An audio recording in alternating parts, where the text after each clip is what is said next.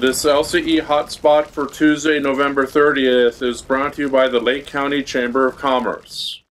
Lake County Library Director Amy Hutchinson has received notice from Ken Hamilton, owner of the Paisley Library Building, to vacate the building or purchase it by Friday, December 31st. This comes after Hamilton sent a letter through his lawyer in August, in which he stated that the library district must either pay a higher rent or purchase the building it is in for $60,000. He said if the library district did not act on either option, then he would give notice for the library district to vacate the building. Since the original notice, the Lake County Library District Board set up a committee to handle negotiations, though there has been no word on how the negotiations have gone. There is a new store in Bly called the Main Street Mercantile. The store features over 20 homemade and home-based businesses selling their wares. The location also includes a commercial kitchen in which co-owner Donna Ness is currently using to make chocolate and fudge. The store came about when a group of vendors came together and decided that having a permanent location was the route to go, and Ness said everything fell into place at the right time. The new store will have seasonal items and a rotation of inventory from the different participating vendors. It is currently open 7 days a week through Christmas and will go to 5 days a week after the holiday season. Festival of Trees is returning for the 2021 holiday season. The event is one of the major fundraisers for the Lakeview Community Partnership. The trees will be spread across businesses throughout Lakeview. People will be able to pick up a Festival of Trees passport at participating businesses, and if they visit every business participating in the Festival of Trees, they can enter to win a special wreath and gift basket from the LCP. This year, people will be bidding on trees in a silent auction, and there will be sheets placed next to each tree. The winners will be announced Saturday, December 11th. The trees will be available to view on Wednesday, December 8th. Coming up in the Wednesday, December 1st edition of the Lake County Examiner finds stories about the diocese bishop to visit Lakeview, asbestos removed from the Alger Theater, and Moss is Coach of the Year in football, upcoming events, and much more. The Lake County Chamber of Commerce would like to remind everyone to turn in your nominations for Junior and Senior First Citizen, the Legacy Award, and the Community Improvement Award.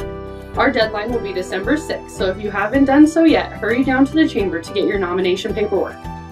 Also, we have partnered with the Lake County Examiner to award a lucky child with a special Christmas gift.